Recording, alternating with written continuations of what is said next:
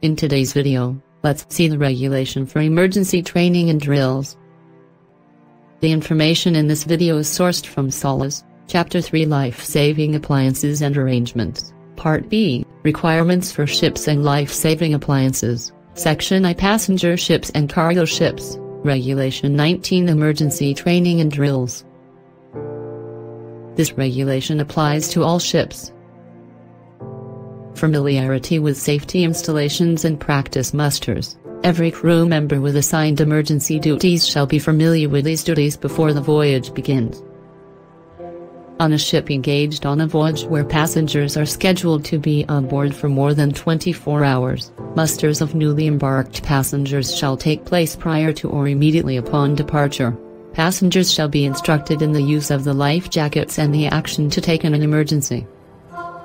Whenever new passengers embark, a passenger safety briefing shall be given immediately before departure, or immediately after departure. The briefing shall include the instructions required by Regulations 8.2 and 8.4, and shall be made by means of an announcement, in one or more languages likely to be understood by the passengers. The announcement shall be made on the ship's public address system, or by other equivalent means likely to be heard at least by the passengers who have not yet heard it during the voyage. The briefing may be included in the muster required by paragraph 2.2. Information cards or posters or video programs displayed on ships. Video displays may be used to supplement the briefing, but may not be used to replace the announcement. Drills shall, as far as practicable, be conducted as if there were an actual emergency. Every crew member shall participate in at least one abandoned ship drill and one fire drill every month.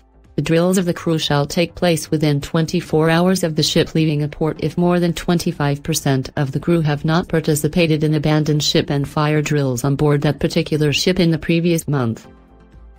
When a ship enters service for the first time, after modification of a major character or when a new crew is engaged, these drills shall be held before sailing. The administration may accept other arrangements that are at least equivalent for those classes of ships for which this is impracticable.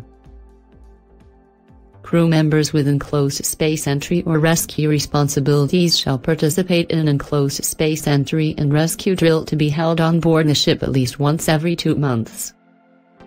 Abandoned ship drill. Each abandoned ship drill shall include summoning of passengers and crew to muster stations with the alarm required by Regulation 6.4.2 followed by drill announcement on the public address or other communication system and ensuring that they are made aware of the order to abandon ship. Reporting to stations and preparing for the duties described in the muster list. Checking that passengers and crew are suitably dressed. Checking that life jackets are correctly donned.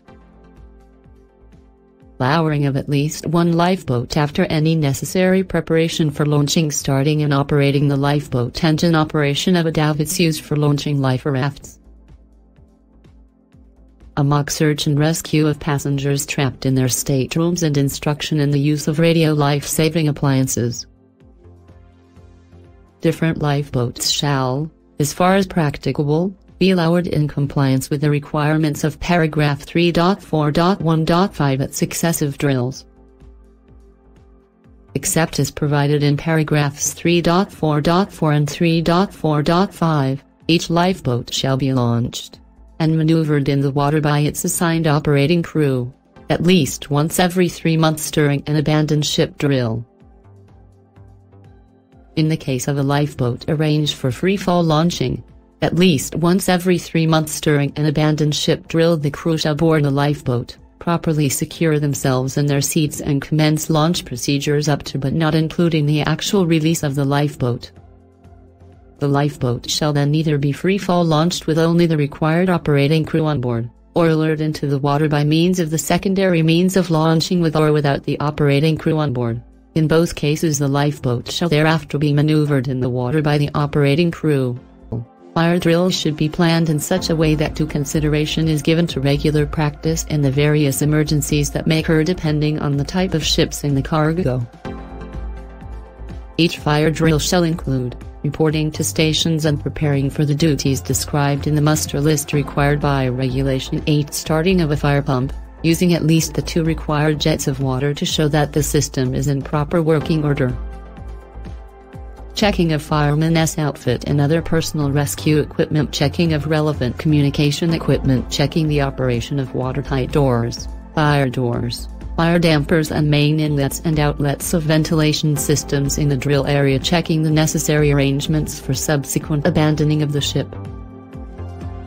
The equipment used during drill shall immediately be brought back to its fully operational condition, and any faults and defects discovered during the drill shall be remedied as soon as possible.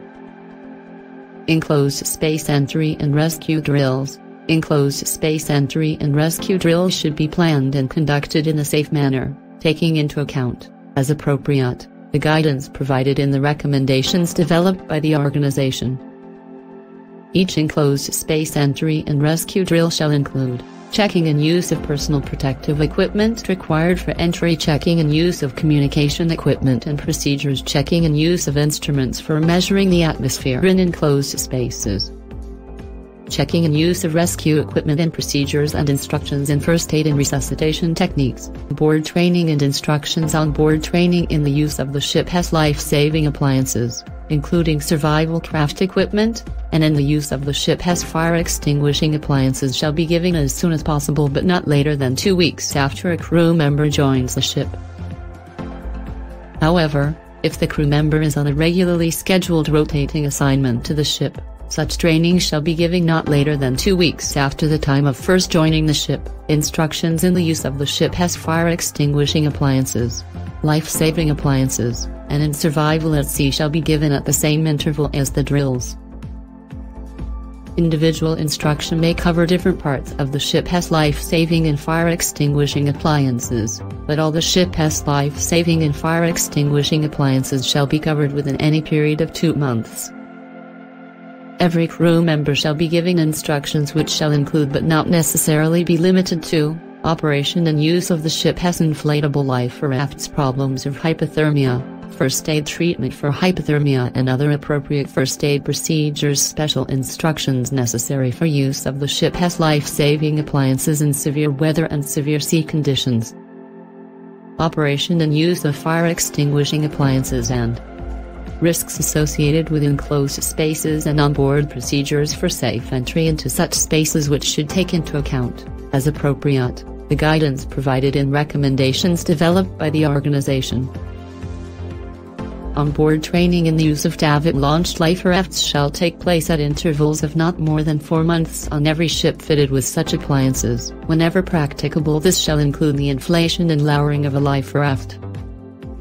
This life raft may be a special life raft intended for training purposes only, which is not part of the ship's life-saving equipment. Such a special life raft shall be conspicuously marked. Records: the day when musters are held, details of abandoned ship drills and fire drills, enclosed space entry and rescue drills, drills of other life-saving appliances and onboard training shall be recorded in such logbook as may be prescribed by the administration. If a full muster, drill or training session is not held at the appointed time, an entry shall be made in the logbook stating the circumstances and the extent of the muster, drill or training session held. Thanks for watching. Hope you like this video. Please share with your friends, and subscribe to MarinAura for more such videos. If you have any queries or comments, drop it in comment box.